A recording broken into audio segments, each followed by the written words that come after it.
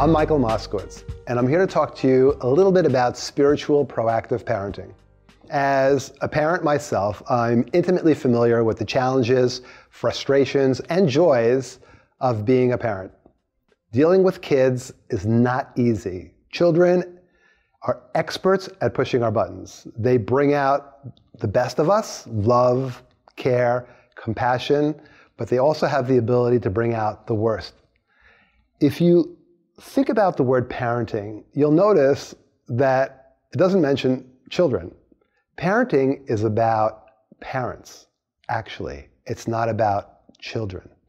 A lot of times people that are interested in parenting are looking for that special formula. What's that special code word I need to say to whip my child into line? What's the special series of steps I need to take in order to exact certain performance or behavior from my child? And I can tell you right now, from a spiritual perspective, that's not a healthy way to think about it. Let me ask you a question, and think about this for a moment. Are you responsible for your children? Now you're going to hear that question, and you might reactively think right away, yeah, of course, if I'm not responsible for my kids, who is?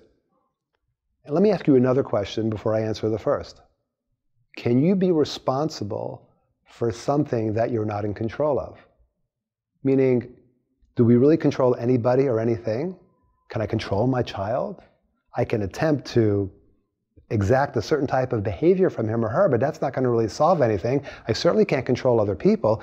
The only thing I can control is myself. So we would say, from a spiritual perspective, we're not responsible for our children, which is a wild thing to hear, because you can't be responsible for something you can't control. How about this? I'm responsible to myself, and I have responsibility towards my children. I'm not responsible for my children, I have a responsibility towards my children. What's that responsibility? To be the best adult, to be the best parent, to be the most proactive person that I can be. As a parent, we all want our children to become, self-directed adults. We don't want to have to give them advice and money and endless resources for the rest of their lives. We want them to wake up one morning and take charge of their lives and become happy, independent people. Which means if we want them to be that way, we first need to be that way ourselves. If you're a mother, for example, and you're screaming at the top of your lungs to get your kids ready for the bus because they need to get to school on time, what are you teaching your child? You're teaching your child that when they're in a stressful, anxiety-producing situation, they should also lose it and scream.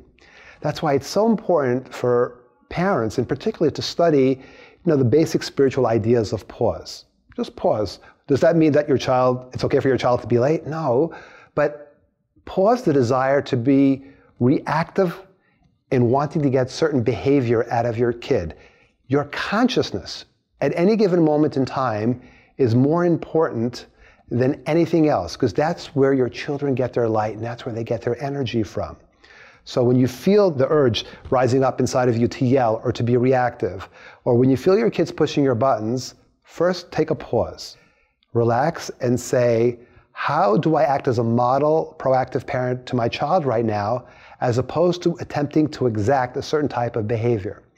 If you follow this path on a regular basis, you're creating a space not only for yourself to reevaluate the situation, which will give you more choices about how to help your child be more proactive themselves, but you're also creating a place for the light force or the creator to enter your life.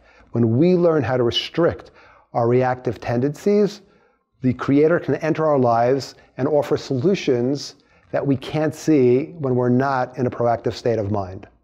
So proactive parenting is really all about learning how to inject a little pause consciousness into our minds as parents, and then we give that over to our kids. They learn how to take a step back when something happens to them and consider more angles and eventually behave with more compassion towards themselves and other people. Have a wonderful day.